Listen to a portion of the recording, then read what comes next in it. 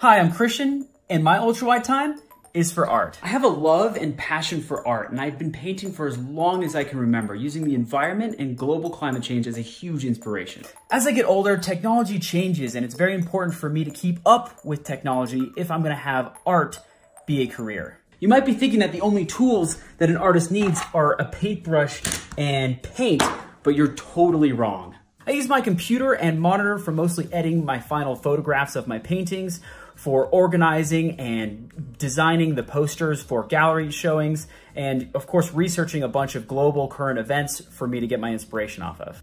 I'm obsessed with ratios, so I use an actual projector to project the ratio that I'm looking for onto my canvases so I can paint from there to get them just right. And right now I'm using this old school projector, and I have to use this awful dongle to even hook it up to my computer, and it's stressful.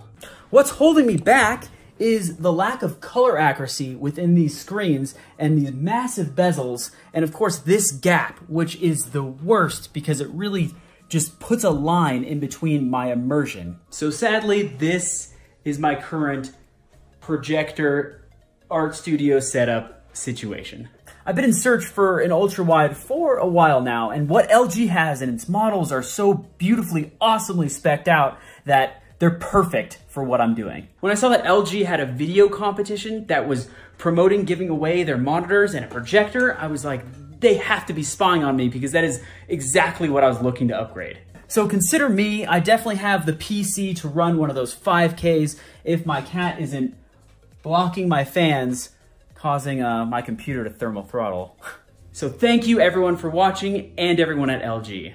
And this has been my ultra-wide story.